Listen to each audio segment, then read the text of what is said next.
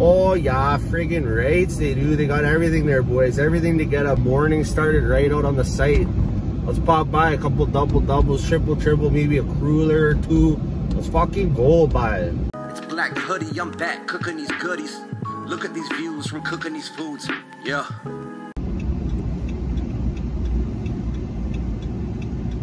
Yo, what up? Back with another video today. We're going on a Canadian adventure, as you can see here, probably, I hope, but maybe right there, ba-bam, ba-bam. We got a Canadian staple, a classic national treasure. It is called Tim Hortons. I don't know if it has gone south of the border. I think something happened with Burger King and Tim Hortons where they teamed up in America, or I think Tim Hortons exists in America now. Here's the thing about this. There's etiquette here. We could be a drive-through dick. Now, usually this place is hopping and bopping with many people just trying to get a quick hit of hot caffeine quite swiftly, right? Most people are in here getting a coffee, 2 coffees, 4 coffees for the site, for the boys, things like that. And I personally don't want to be the guy in the line who's breaking the menu with food. So I'm going inside, I'm gonna run in. I'm not gonna be the drive-through dick because I don't want to hold up some guy who's just getting a fucking double or a pico tea, and I'm here getting a whole menu of food that we're gonna eat because that's what I want. Not a whole menu, but a nice little,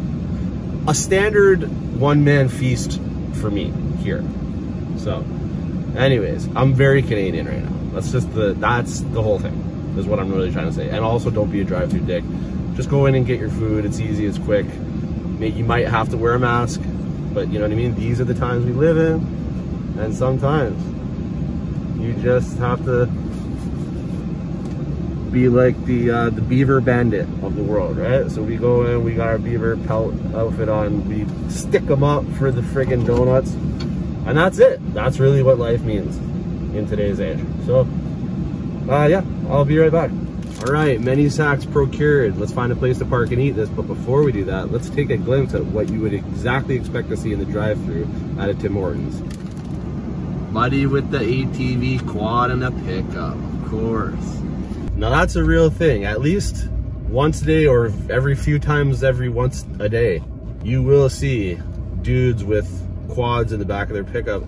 And I just wonder always, like, does it live in the back all the time? Like, is that just where you keep it and you just bust it out a moment's notice and start ripping, like, wherever you end up? Or, like, are you out on a mission? And the reason I ask this is because I myself ride dirt bikes, but we load them up to go riding, and then when we come home, we unload them, wash them, put them away, and then you take them out when you go out. But these dudes, I'll see, like, same trucks day to day with the same quad with like the shotgun mount and shit, like always in the truck. And I personally don't understand. So if anybody can explain that to me, who it does that, who's like a true Canadian who does that, I'm actually just intrigued to know what the whole deal of like a quad living in the back of your truck at all times means. It's just very confusing, but okay. All right, so we are stealth parked, stealth camped at the conservatory where me and my stepbrother dipped a blunt in a giant lemon, which I told you back in the summer when I was trying to be fit. We're here in that parking lot secret. It looks sketchy in heat bag because I'm the only one here, but hopefully we don't get rolled up on. And even if we do, we're just slamming back some of that good Timmy hose. You know what I mean? It is that addictive to Canadians. And maybe Americans too. I think it's down there. I'm not sure. Let me know. But let me bring you downtown for a closer shot of all of this because I can't show it all in one go here. So come on, you just down over here, okay? All right, come on down. All the major players for me, this is my personal taste. For me are here. This is my probably ideal dream meal from Timmy Hose, but the turkey bacon club with the cream cheese swap. Herb and garlic, of course. Premium plus crackers for the chili. We'll pop that open momentarily. Hash breezies. We got a chocolate glaze. We got a honey cruller. We got a very nice Gangsta Tim Hortons logo. Of course, the classic, the iced cappuccino. And then you get a roll with your chili, which makes it more expensive and I have a whole one there, but whatever, it comes with it, so that's fine. We're just doing it big today. Okay, let's get into this. Hey, how are ya? Nice to see ya. Thanks for joining me. Now, it's not this cold out today, I'll just tell you that. However, it is this fashionable out in the forecast. Also, it's this Canadian, and that's really what I wanted to stress in this video is I am this Canadian, okay? And I'm proud, and it's fine. So, as you saw, nice little feast here from Timmy Ho's. I don't frequent it. It's not like my jam, but it is good. You know, I'll get there sometimes every once in a while, but I'm not really a hot drink guy. I'm not a really coffee guy, and that is why we're gonna start this bitch off by freshening up the palate with this. And this is a Canadian Timmy Ho's legendary treat. I feel like everybody and their dog has probably tried one of these in their life, and that is an iced cappuccino. So almost like a slushy, slurpy type thing, but made of delicious sugar and coffee, cappuccino coffee.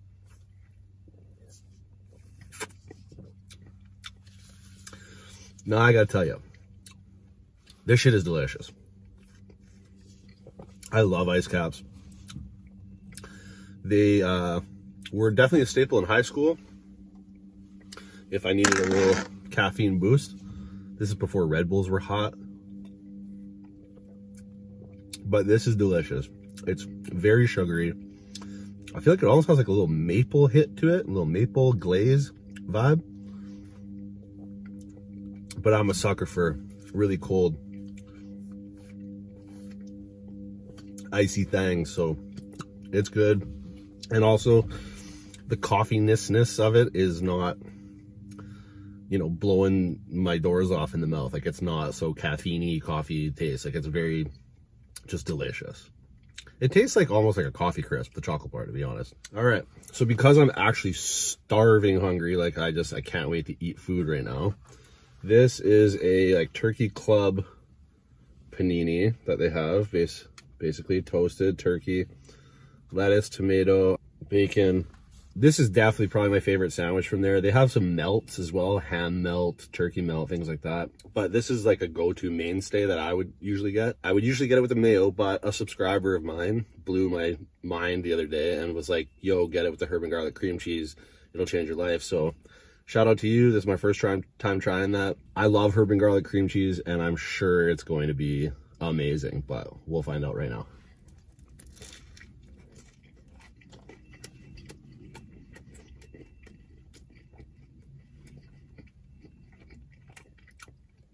I'm not quite there yet.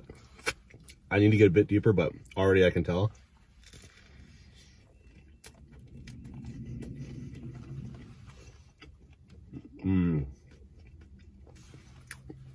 That I am probably going to be a big fan of that change.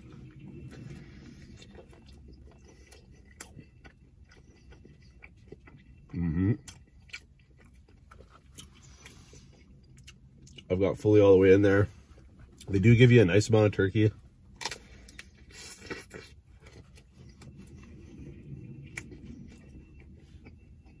What's happening around me here? I'm hearing some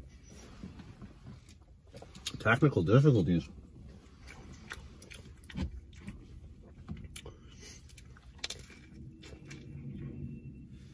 Where is this motherfucker? I hear you over there. He's spotted, I see him. Okay, so yeah, for sure, a good amount of turkey. They loaded up pretty good.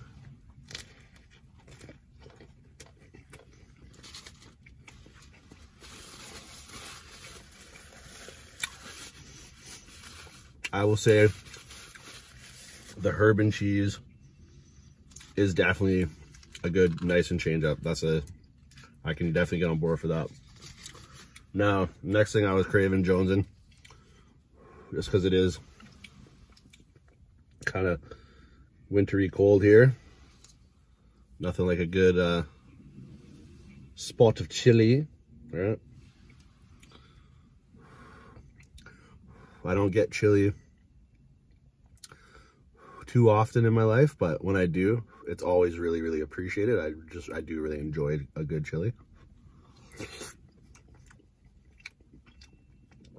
And that's a really good chili.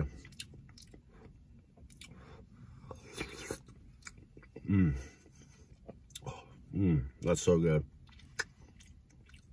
On a hot or on a cold day.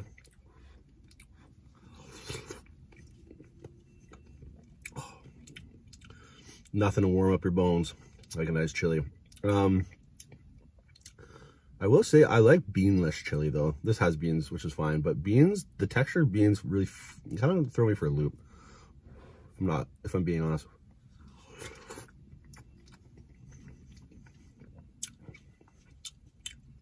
You know, that little kidney guy there.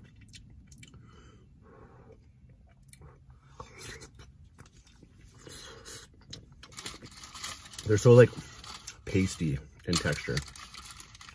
Now, here's a move I've never done, but they have hash browns there. Not as good as McDonald's, I will immediately say that, but I do want to try this. A chili dipped hash brown. It was playing on my mind the whole time before I even went out to shoot this video, so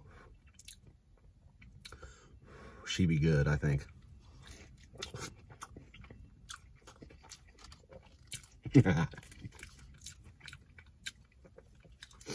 Wow, that's even better than I thought.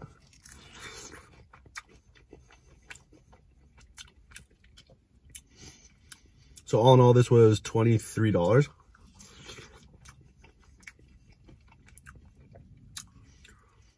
You know, I did get quite a bit of food though. The price in my mind makes sense. However, I feel like Tim Hortons, before it got crazy popular,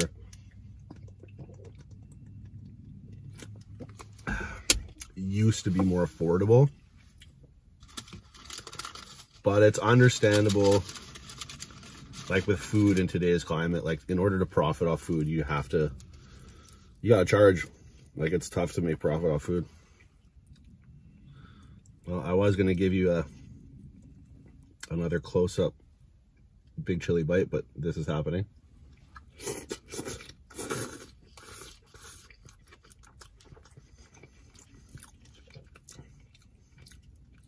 This makes me wish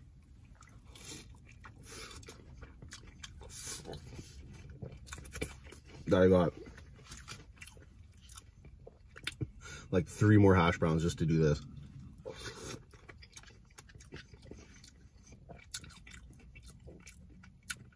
That is so delicious. And hot. Very, very hot. A little refreshing of the palate. Maybe try a couple of these donuts. Both of these donuts that I got. And then finish this meal. So this chocolate glaze, probably my favorite donut, I would say. One of. I just like it because it's dense, it's simple.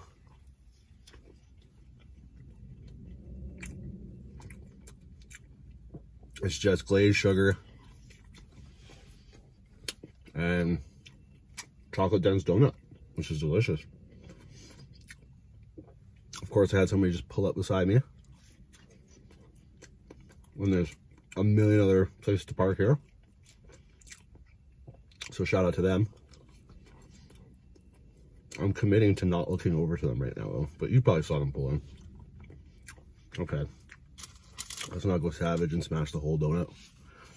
Now this is a honey cruller. Once again, it's almost like the same as a chocolate glaze, except for it's more airy. Right? Less dense. Once again, just a simple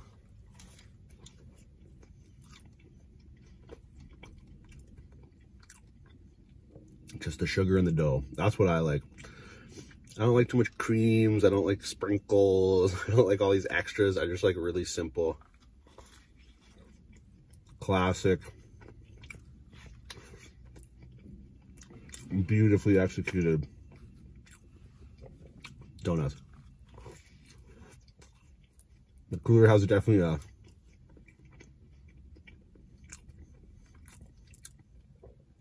a different mouthfeel too. Like it kind of like melts, but turns almost like almost wet and milky. If that makes any sense. Like a little bit.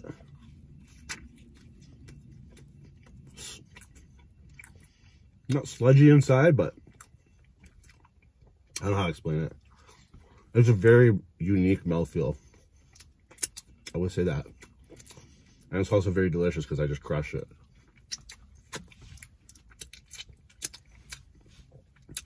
All right, moving on.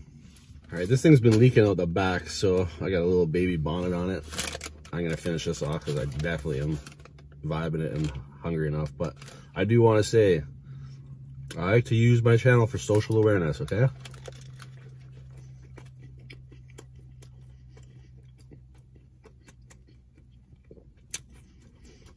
Being a drive-through dick is a real thing. Don't be a drive-through dick.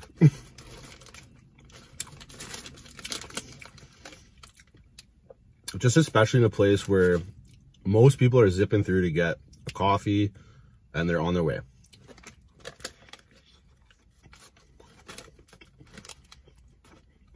I feel like if you're gonna go and get what I just got, you're getting a real meal. You got a car full of people, and it's like the daytime where people are on the move and on the way to work and shit. Just park it and hop in.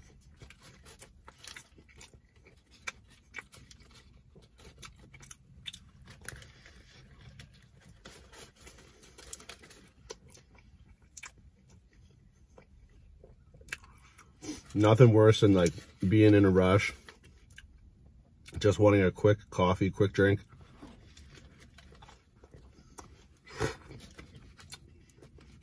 And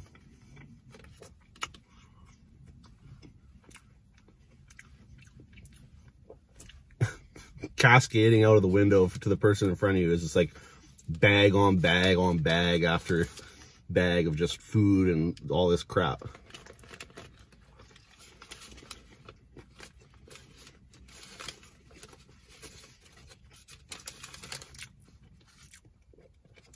I mean, the decision is yours to make. I'm just saying.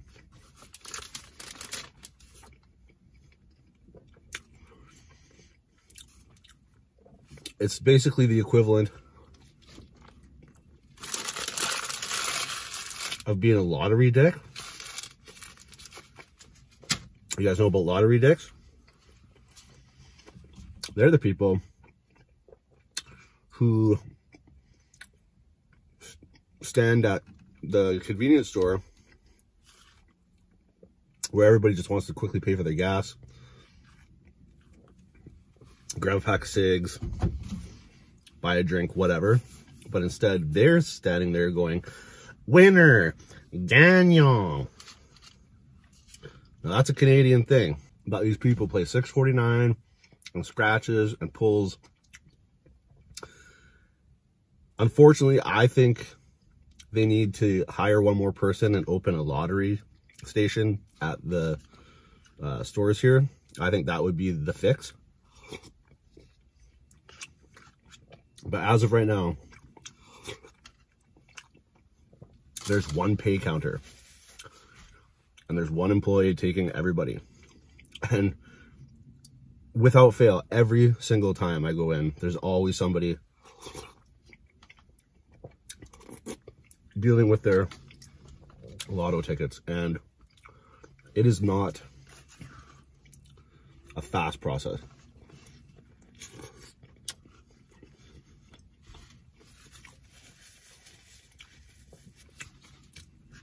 By any stretch of the imagination.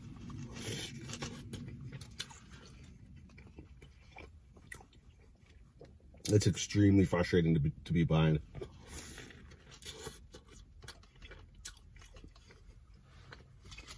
So tell me if you feel me on that. Because I know personally, socially, it's probably one of my biggest pet peeves.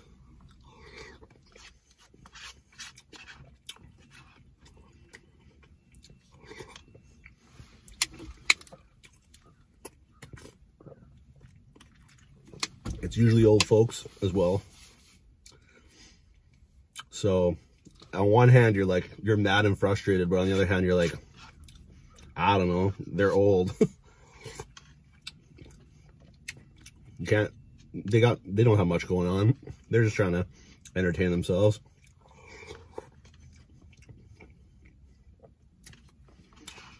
Plus they've already put in their like 60 years of hard labor. They're just like, you could wait. I'm getting these tickets.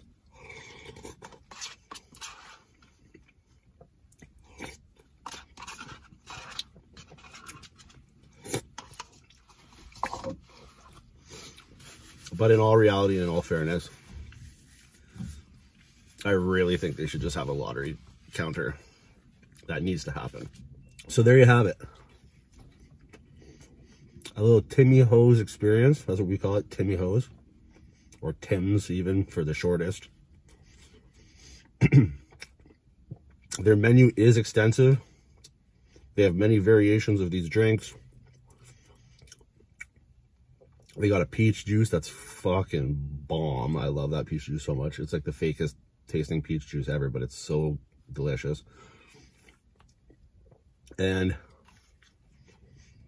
their food menu is like, they got breakfast shit, they got other sandwiches, they got chicken strips, they got chicken burgers. You could while out at Tim's if you really wanted to, but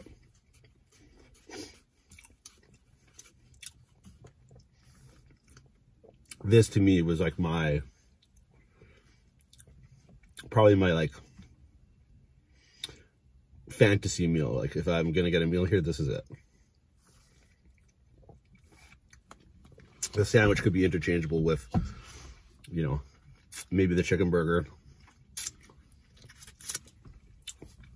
something like that. But for the most part, this is it. Anyways, let me know down below. How do you feel about Lotto Dicks, drive-through dicks, and